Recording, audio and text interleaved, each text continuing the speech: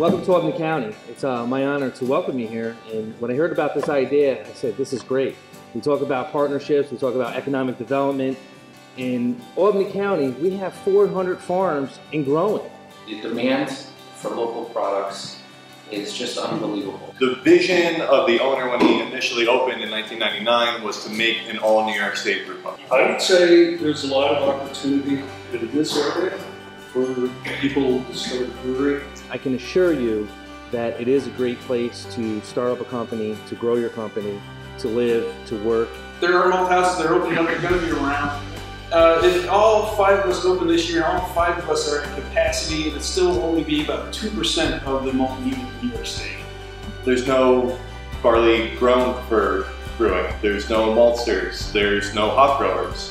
We haven't had any of this industry for 120 years. I would love to buy New York State malt. Right now, barley is made in the Midwest, and grown in the Midwest. It's malted either in the Midwest or in Canada, and then it's shipped to New York State. So then there's, it's not very green. We're shipping our malts from the Midwest. We've not gone to a grain-based or multi-grain-based whiskey yet, and one of the reasons is lack of infrastructure. If it's infrastructure improvement, let's do it.